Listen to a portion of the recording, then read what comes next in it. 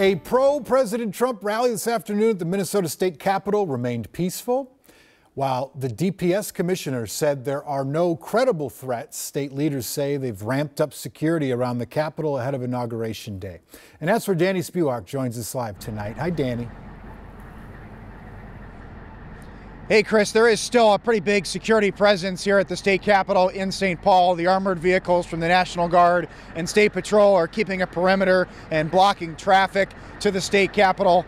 We saw DNR officers on scene as well. There was a huge law enforcement presence, probably a couple of hundred officers on the grounds at its height this afternoon. But as we just mentioned, a very small group of people came here to protest in support of President Trump, holding some signs. There really were no incidents. State Patrol didn't make any arrests, and I would estimate probably fewer than 50 people. And they were here for maybe an hour and a half, and were gone by about 1:30. So we asked the organizers just why they were here, and they told us that they basically been the same group that has protested some of the COVID-19 restrictions for the past several months. They are challenging the election results, of course, that unproven claims of voter fraud that the president has floated. But they told us that they're trying to distance themselves from the Capitol riot that we saw in D.C. last week. We're just here to,